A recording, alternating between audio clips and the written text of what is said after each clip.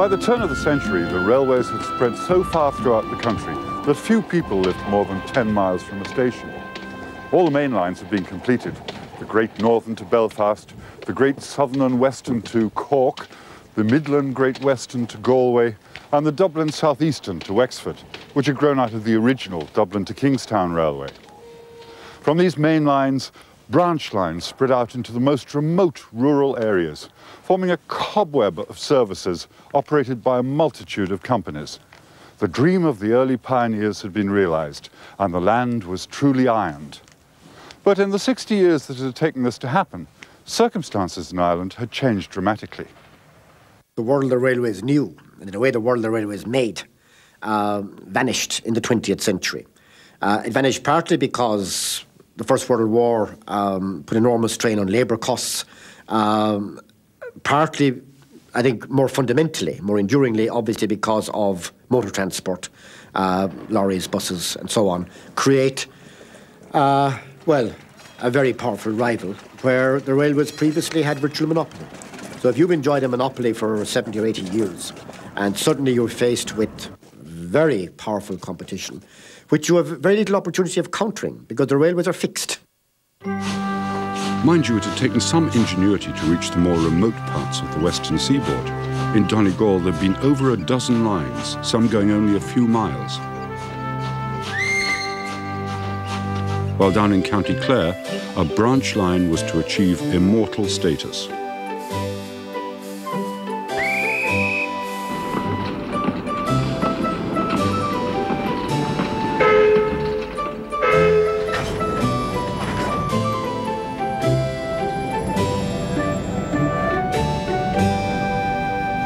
Well, the narrow gauge is actually a quite rational response to the economic circumstances of the west of Ireland. No railway company would advance into the far west. And we're talking about Dingle Peninsula, we're talking about parts of Clare, we're talking about parts of Connemara, would advance that far on the standard gauge. It would cost too much to build the lines. They couldn't make a profit on the capital costs incurred. So what do you do in those circumstances? Well, you look for a narrower gauge. And they were built at something like a third or a quarter of the cost of the general railway system, and they undoubtedly helped develop the areas.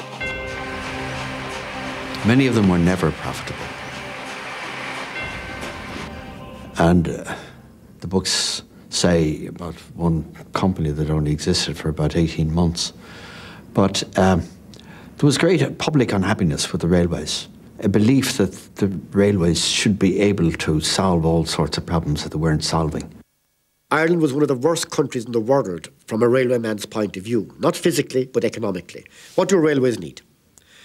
They need big urban centres between which there will be massive passenger traffic. We haven't got that in Ireland. There was basically only Dublin, Belfast catching up, but for a number of reasons, the amount of traffic between Dublin and Belfast was relatively limited. Belfast looked outward, Dublin looked outward. They both looked parallel in a way, rather than one to the other. So you don't have the type of passenger, or the type of demographic structure that's necessary for a thriving passenger trade. In Dublin, the trams, which had been horse-drawn, gave way to motor-driven, with huge increases in customers. But if worldwide the railways were being threatened by the combustion engine, in Ireland the upheaval of the World War was not eased by the end of that war in 1918. The effect of the rebellion of 1916 and then the Civil War running into the 1920s meant that the railways were surviving from crisis to crisis. There was no space to address its underlying and deteriorating economic state. During the Civil War, the irregulars, as they were officially described, they sought to disturb communications which would be used by the Free State Army to travel from one place to another quickly. And if they could isolate parts of Munster from Dublin and the Free State Army, well, you know, some important advantages would be achieved. So there was great interference with the railway. In the 2 years of the Civil War, 400 locomotives were damaged or destroyed. Lines and bridges were blown up. About a third of the network was rendered inoperable, mainly in Munster.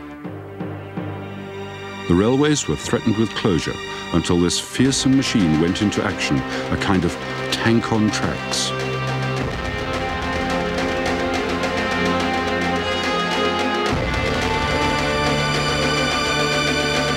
One's whole training as a railway man, and certainly as a railway manager, the whole ethos of one's background and so on, would have left very few of them, I think, anti-treaty. By the 1920s, much had changed for the railways. Since 1916, wages had risen 3 times higher than receipts. A new native government led by W.T. Cosgrave was trying to put a new shape on many aspects of life in the Free State. It didn't take long before the Cosgrave government took the initiative of approaching the railway companies and saying, we want you to agree an amalgamation scheme. And gave a deadline of, let's say, 18 months, whatever the period was. And you come back to us with the scheme, and if you don't come back to us, we will take the initiative and we will decide how you should amalgamate. And they did agree on the scheme for amalgamating all the railways with 4 or 5 exceptions. Most Irish railway companies became incorporated into the Great Southern and Western. The company now had more than 2,000 miles of track and 600 locomotives. And the effect of absorbing the many smaller companies was a saving of £500,000 in 1927. But even with incorporation and the closure of some of the more unprofitable branch lines, the rising costs of coal and labour in the 1930s again led to losses. On top of that, the railway companies were facing increasing pressure because of competition from road transport. In the 1930s, with the advance of road transport, for passengers and freight, action was taken by the Cumann na nGaedheal government and then by the Fianna Fáil government as it came in 1932. 3 acts in all, I think, which, with regard to passenger transport, road passenger transport, introduced a licensing system for buses. Didn't mean that private operators couldn't exist, but private operators would have to seek a license to operate a route. They would have to publish a timetable. They would have to have their fares approved. That's how the railways coped with the competition of buses, by buying them out and running them themselves. Now timetables could be coordinated for road and rail. But that, of course, put more pressure on those small lines all over the country which served small communities at a leisurely pace, but which, on an accountant's set of figures, didn't make sense to keep open. Well, Irish railway life in general, it would be fair to say, had a fairly relaxed rhythm. And the further west you went, which meant the further narrow gauge you went, the more relaxed it became. And obviously the West Clare Railway is the classic, and Percy French is the classic exemplar of all of that. But that wouldn't be too far out in catching what you might call the dynamism of life in that part of the world. And why should it be different? After all, why chase around all day if you're only going to have a couple of trains puffing back and forth? The downside was they couldn't create the jobs for the people who were born there. The upside was that for many of those who stayed, there was a relaxed rhythm of life, as I've said, and the railway fitted into that life rather than transforming it. In fact, there's a case for saying that much of the western seaboard in the 1930s was as much in the late 19th century as in the 20th. Bled by emigration, subsisting on small holdings. The real world was outside, and yet the railways were a taken-for-granted passage to that outside world, and the people and families who worked on the railways knew a security of tenure that others didn't have. In my case, my grandfather started life on the Killala Road, the road between Ballina and Killala. And again, the records would show that in 1913 that he moved up to Athlone and the company supplied him with a railway house. By 1939, I got a call And I got temporary work on the railway for a beat season in 1939, and I left the technical school for 10 weeks, where I got a first glimpse of what life was like in a local shed. And I presented myself for interview, and my interview with Mr. McKay was 3 minutes in the shed yard. It was a very, very busy yard. There was a big number of steam engines coming and going and great activity. There was a number of cleaners cleaning engines, and there was engines being coaled, and there was fires being cleaned out, and tremendous amount of work going on.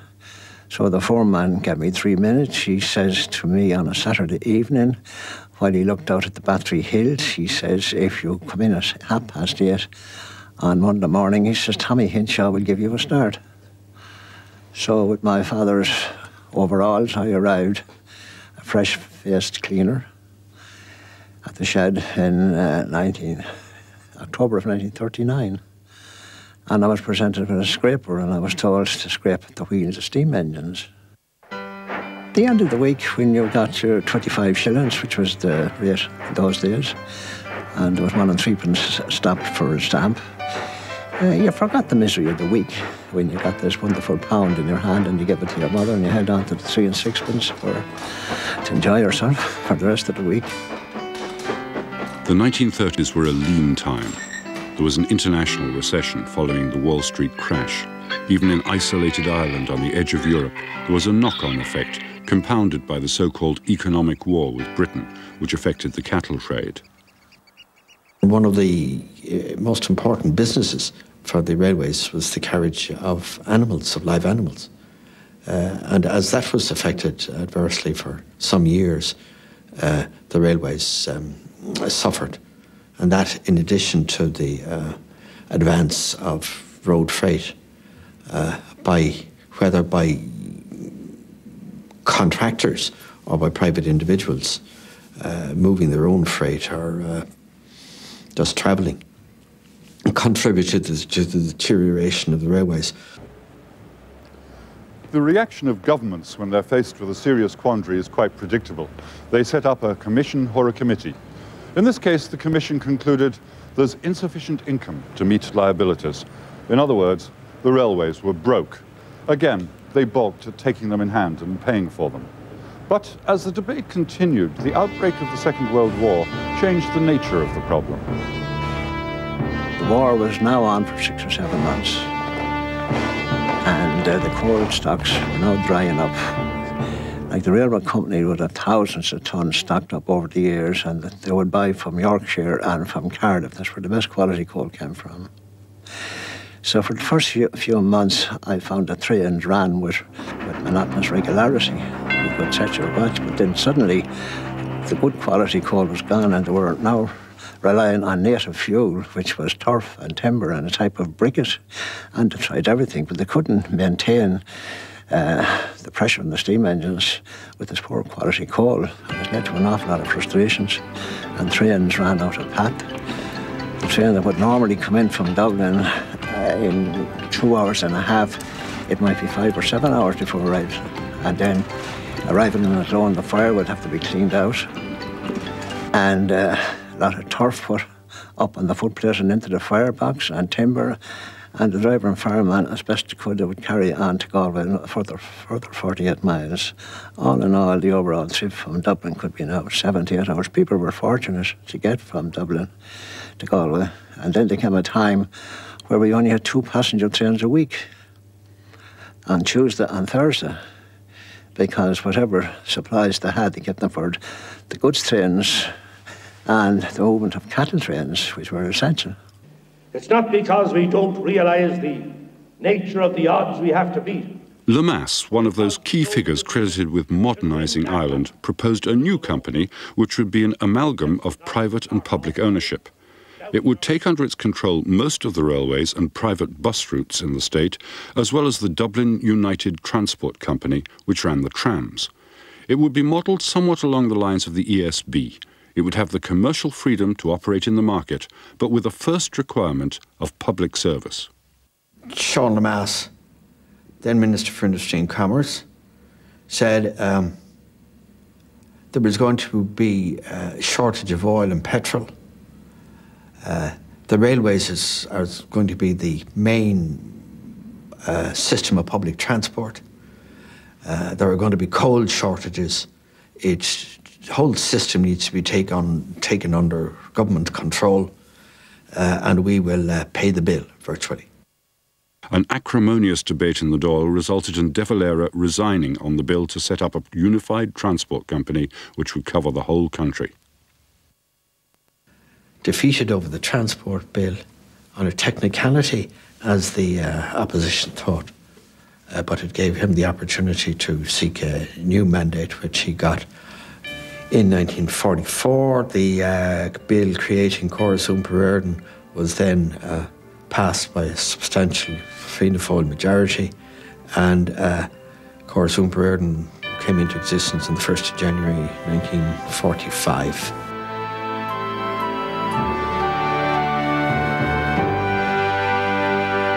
It's worth noting that around that time, CIE had about 500 steam locomotives in perhaps 80 different types, and the average age, I think, of those engines was about 50 years, which just shows how little had been invested in the railway since the turn of the century.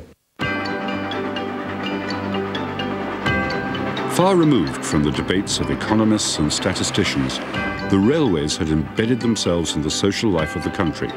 Trains were part of everyday life, more especially in provincial Ireland, where a day trip or a journey to town became an event and an adventure. On the wider national scale, the growth of the GAA was enhanced by the rail network. We'd normally leave Valentia Harbour, that's called Renard Point, at 10 p.m. We'd get to Houston at 6:30 a.m. Then our mission was somewhere to get mass, wash ourselves, and have a bit of breakfast and head to Croke Park. I was often in Croke Park long before 12 o'clock, before the gates opened. You could probably argue that until very recently, the railway had been an essential medium for the fostering and the sustaining of the DAA at the level which has made it such a fantastic national organisation. Not for the first time, the railways were becoming something of a political football between parties. As ever, too, the government was blamed for a severe winter, or at least for the failure of the railways to cope with it. No sooner was CIE set up than the post-war crisis of fuel supplies became a serious problem. Britain had very little coal for export. The winter of 1947 was one of the worst in recorded meteorological history. Some locomotives were converted to oil burning, but really the railways were in an extremely difficult condition. The first inter-party or coalition government took office. Daniel Morrissey, Fine Gael minister, businessman, auctioneer, became Minister for Industry and Commerce. He gets a letter from Reynolds of CIE telling him that CIE was going to now lose $250,000 last year, and in the coming year it's going to lose almost $1 million. So by 1949, within months of the Free State becoming formally a republic, the new Republican government finally did what other governments had strenuously avoided. They nationalised the railways. Which is to say, the new republic bought them lock, stock and barrel. And then there could be no avoiding the fact that public transport, and particularly the condition of the railways and the losses they were making, were very much in the political domain. And politicians had to be answerable for the problems on public transport in the country. For all its claims to sovereignty, the new republic of the 1950s could not provide jobs or housing for much of its people. Emigration resumed on a scale and momentum not seen since the Great Famine of 100 years before. It was like a clatter of clay and stones on the coffin. There really was a terrible finality about it. And of course I know now that it was the old life ending. And then there was the guard's whistle to stand clear. And you'd hear the engine getting up ahead of steam and the carriage couplings jerking a line. And after that, We waved a handkerchief and we watched the handkerchiefs disappearing over the top of the hill there. Like much of the West, the Roscommon area was badly hit. Albert Reynolds was a railway clerk, later to become a TD, then to hold government portfolios for transport, and later again, Taoiseach. I left school at a very difficult time to get any job in the early 50s, and actually the first permanent job I got was with CIE and the railways, a goods and office, ticket office, clerical officer at a place called Drummond, County Leitrim. I remember one afternoon where a friend of mine was taking the train to Birmingham, or taking the boat to Birmingham, as was more commonly known at the time.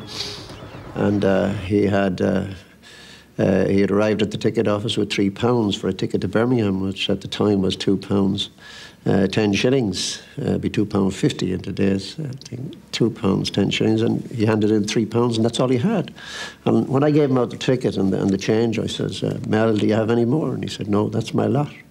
And he had a brown parcel under his arm with a few bits of clothes or something. So I took back in the ticket and I got a different one from at the very end of the stock. And I gave him out to one. I gave him back his £2, 10 shillings, and said, look, the best of luck, and I hope you make it. 24 years later, as minister, I walks into a function in Birmingham, and the first guy up to me is a guy called Mel Farrell from Ruski, who then, by then had a family of 6, had done very well, and says, I owe you £3. I said, no, you owe it to CIE. By 1955, we had the diesel era, when 60 engines were bought from Metropolitan Vickers. The steam then was phased out, and we had mixed feelings watching those big engines and small engines. We always remembered them by their number. They were always numbered, and eventually went to the torch. By 1963, it was at the end of the steam. While these changes were taking place, even while branch lines were being closed, the trains provided excursions and days out, holiday and seaside visits, football and hurling matches. Even in the fallow 50s, there was music and merriment on the trains. But for all that, the losses continued to mount. But should they be regarded as losses or as necessary subsidies? On the one hand, why should a railway, which was performing a valuable public service, be expected to pay its own way? On the other, if the taxpayers no longer wish to subsidise it, should it be scrapped? Todd Andrews was to prove the most controversial, and some would say formidable, head of the railways. For 30 years or more, this abandoned stretch of the line from Harcourt Street to Shanganagh and Dundrum has been the way Dubliners remember the man who, as the sentence has it, closed the Dundrum line, even as plans were made to house thousands of commuters along its route. But there was a lot more to it than just this, and of that we shall journey some more next week. Train on a journey, train on a track, take me where I want to go, take me back, building the line by the sweat of your brow and the strength of your own hand, with stone, steel and sand, earning the land. Railway sleeper, get no rest, ride the iron horse into the west, with a pick and a shovel to the mountain pass, the boys of the Barrow gang, with stone, steel and sand, earning the land. Well, if you'd like to learn more about the history and relevance of the train system in Ireland, or indeed recapture the magic of this series, the book Ironing the Land is available from bookshops nationwide.